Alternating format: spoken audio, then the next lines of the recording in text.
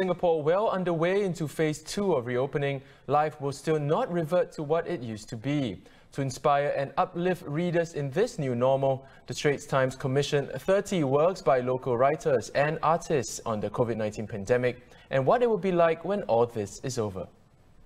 This was done with the support of the National Arts Council as part of the #SGCultureAnywhere campaign.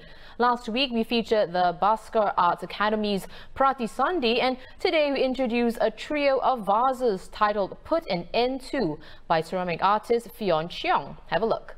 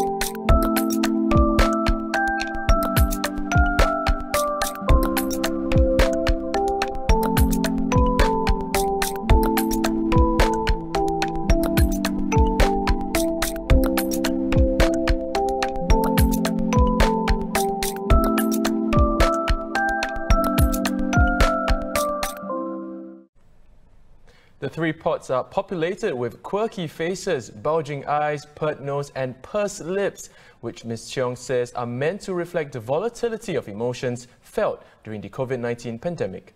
We're now joined by Ms. Fyon Cheong herself to tell us more about her pastel-shaded pots. Welcome, Fyon. Now, for a start, could you tell us more about your artwork? Okay, for my artworks, I hope to convey a gamut of human emotions people are feeling during the pandemic. So we veer from one mood to the next, at times enraged and others peaceful. So this volatility actually gives rise to a certain beauty of impermanence. So each emotion is fleeting and cannot be locked down for too long. So clay, to me, is the perfect material to express this fluidity. So the medium of clay also captures this aspect, shifting from a wet to a dry medium, at first malleable, then hardening into a solid structure. Yeah. Did anything in particular inspire you to come up with this idea? And in doing so, what is possibly the biggest challenge you faced while doing this project? So during this project, it was actually, in the process, it was actually during the circuit breaker. So in order to capture the entire process perfectly, the greatest challenge was to prepare the artworks in different stages of different scenes during filming. So which I'm very glad that I was able to complete them, because ceramic making is a long process and involves various stages during making. So time management was very, very crucial. So for example, I have to make sure that the sculptures are dried to a certain hardness for sculpting. Now, Fyon, you talked about this a little bit briefly, previously, but could you expand on it a bit? What is the message you hope to put across to your audience through the clay vases? I wanted to portray like human emotions people experience, especially during the pandemic when we are supposed to stay at home to stay safe. That's where we interact with our family members or have alone time and our personal space. So that's where where humans, they have this emotion where they transition.